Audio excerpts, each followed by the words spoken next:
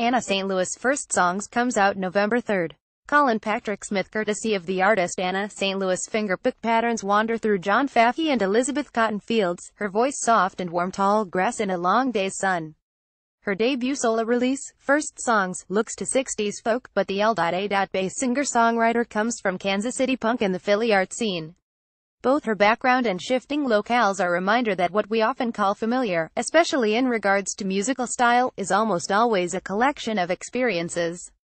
There's rarely a singular moment informing it all. First Songs is coming out on Kevin Morby's Mare Records, an offshoot of Woodsist. 288, in particular, shares the laid-back vibe cultivated by both labels, a low-dangling cigarette of psychedelic folk accompanied by spacey slide guitar. Even in the song's natural droning state, St. Louis hiccups like an old country singer as she counts off the fly and blackbirds, in geometric lines and the time bomb ticking until we die as she gets close to a mysterious man and the violence he holds in. First Songs comes out November 3rd via Mare Records.